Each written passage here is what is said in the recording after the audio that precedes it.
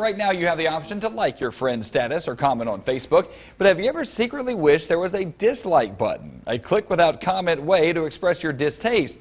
Well, is Facebook's dislike button finally here? Social media reporter Jordan Early has the details in this morning's Tech Check.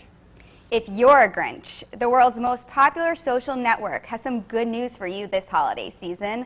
Facebook has finally launched a dislike button. Well, sorta. The dislike button has been one of the most requested features by Facebook users. However, prepare to be disappointed. Facebook isn't making it available for regular posts. Right now, the thumbs down icon is just a sticker for the Facebook Messenger service. This means that users can only dislike a post or comment in private conversations. So, the wait to let your friends know you disapprove of their status or comment continues. For step-by-step instructions on how to get the thumbs down sticker, head to my Facebook page. Jordan Early, Local 15 News.